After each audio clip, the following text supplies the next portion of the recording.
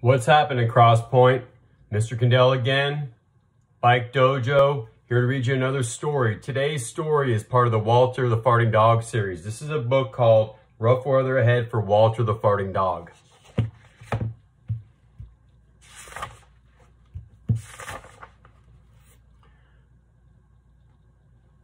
Professor Compressor knocked on the door. I understand your dog has a farting disorder. It's not a disorder, said Betty and Billy. Yes, it is, shouted Father. You come on in. Professor Compressor said, I made a lifelong study of animal gas. He examined Walter, gently poking around his stomach. You better be careful, said Father. He farts when you do that. He won't fart at me, will you, Walter?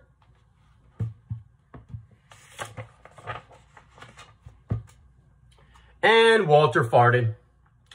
Professor Compressor staggered backward, waving his gas meter. 10.7, the highest I've ever recorded. What a remarkable animal. Walter was pleased to be called remarkable. He liked Professor Compressor and licked his hand.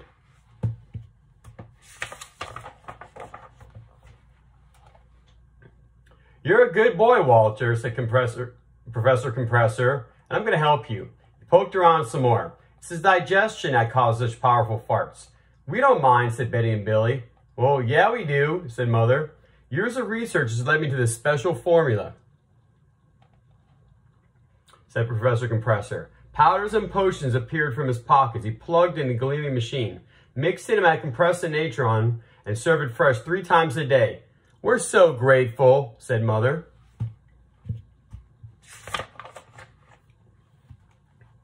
So 3 times a day.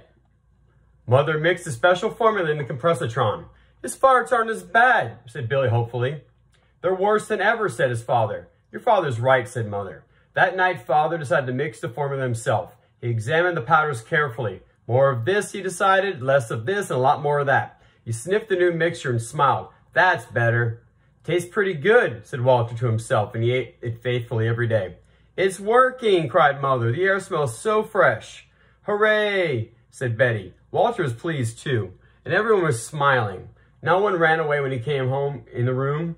Father even hugged him. However, inside Walter, gas was building up slowly. Uh-oh.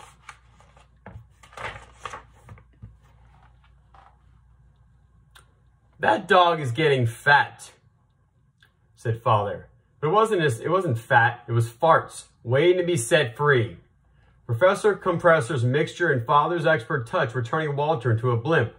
Walter began taking strange little bounces when he walked across the room. One evening, he floated over his father's chair.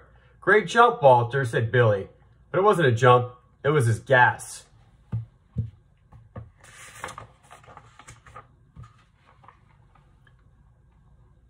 The following evening, Billy and Betty were in their room doing homework. Billy, said Betty, look outside. Betty and Billy raced out of the house. Walter was floating over the trees. Walter, come down, cried Betty. But Walter couldn't come down.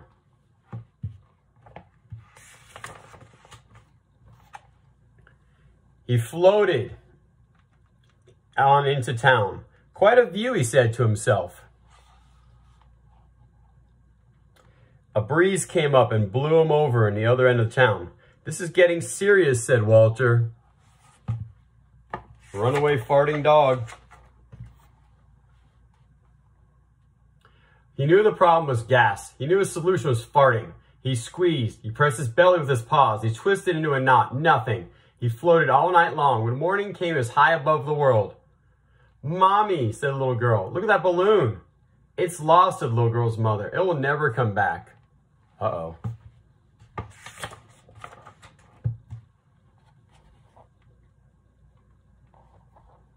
Walter floated for days. He floated over green hills and blue rivers. He flew over skyscrapers and farms. He floated in the dark and in the rain. He felt so lonely and so cold. He went whichever way the wind carried him. Suddenly the wind grew much stronger and he wasn't alone any longer. The air around him was filled with the flutter of tiny frozen wings.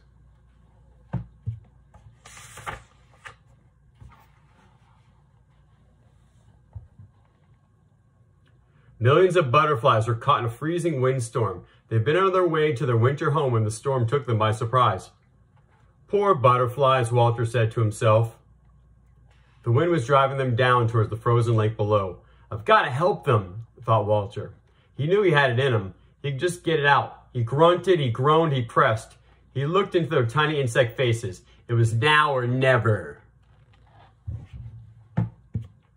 Dun, dun, dun. Just then, he let it rip. A blast of warm gas lifted the butterflies out of their dive. It melted the ice on their wings. It carried them to the far side of a mountain where the sun was always shining.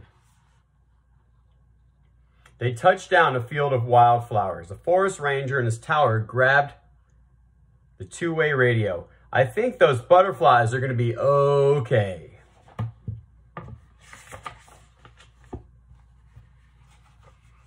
However, out of gas, Walter went down like a rocket. He splashed into a pond and doggy paddled to the shore. He shook himself dry, then he sniffed the air, turned around, and started the long walk home.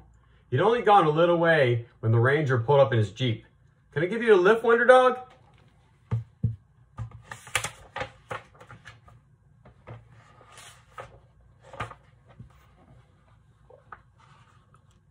Somebody sent us a big package, said Mother, looking out the window. It's not a package, cried Billy. It's Walter. See, said Father, I told you he was going to find his way home. Oh, Walter, said Betty, we're so glad you're back. Not as half as glad as we are, said the delivery men.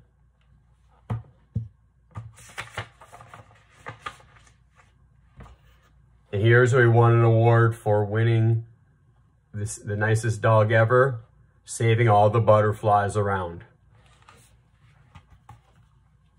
Walter the farting dog. Rough weather ahead. Glad you liked it. Have a wonderful, wonderful day. Bye-bye. Yes, I wanted to show you my farting dog, Fonzie.